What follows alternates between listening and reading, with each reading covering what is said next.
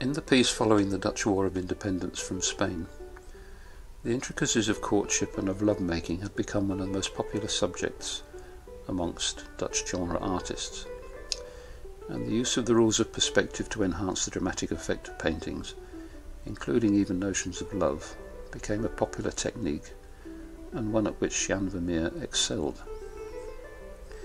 In 1436, Alberti had written a treatise on new methods of showing distance in painting, in which the basic rules of linear perspective were described. This meant that artists like Vermeer could not only produce works where a picture had a very realistic sense of depth, but where perspective could also serve the needs of symbolic representation as well. In our rather hard-nosed world, this concept is very strange. Just what has the use of perspective got to do with love? Let's take a look. In A Lady Standing at a Virginal, you see a fairly simple scene. The lady in a formal satin dress looks out at us standing by a virginal, a type of small harpsichord. But above her is a picture of Cupid holding up a card. On the card is the figure 1, an allusion to love and faithfulness. And there has always been a strong connection between music and love. In fact, if you think about the songs, you know there still is. The word virginal is said to have been coined because the instruments were designed to be played by young women, a special skill to be used during courtship.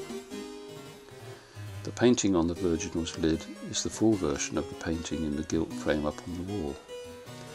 Nature as a masterpiece, as is a beautiful woman. But Vermeer used every aspect of the painter's repertoire to strengthen the theme of his compositions, and that included perspective. If we draw one by one the orthogonals in the scene, our eye is subliminally drawn to the vanishing point where they all meet, in the centre of the painting and also close to the heart of the young lady. The tying in of the characters of the actual structure of the scene was a very important aspect of 17th century art. The music lesson also has a significant use of perspective. But before we look at this, the painting may be called a music lesson, but who exactly is teaching whom? The gentleman has his mouth open, but is he instructing the young woman or singing as she plays? Vermeer leaves us to guess. If we draw in the orthogonals, we see again the eye is drawn to the heart of the painting, the young woman playing music for her companion. Many have wondered how Vermeer managed the amazing degree of accuracy in his perspective scenes. In fact, restorers have found the use of nothing more complicated than a pinhole, from which Vermeer would have stretched a secure string, maybe covered in powdered chalk, to mark off his guiding lines. There are other symbols of love here. Again, we have the virginal and the use of music in courtship. And the painting to the upper right is a depiction of a Roman called Cimon, who was imprisoned by chains and kept alive by his daughter. The symbolism may be of a man chained by love and succoured by the woman of his affections. But lastly, what's going on in the mirror? This is where Vermeer is playing some tricks.